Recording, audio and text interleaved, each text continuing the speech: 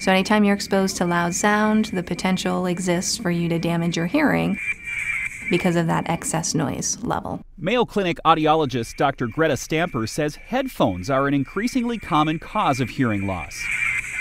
Whether you're listening to music, you're playing a game, you're watching a movie, it's not really about a specific type of headphone. It's more about how loud you set the volume. Here's a quick way to check if you're listening at too loud a volume. Put on your headphones, turn on a song, and try to have a conversation. The general rule of thumb is if you have headphones on or if you have those iPod inserts in your ears and you're about arm's length away from a person and you can't understand them without really having to speak at a raised voice, it's too loud. Simply lower the volume and you'll lower your risk for hearing loss. For the Mayo Clinic News Network, I'm Jeff Olsen.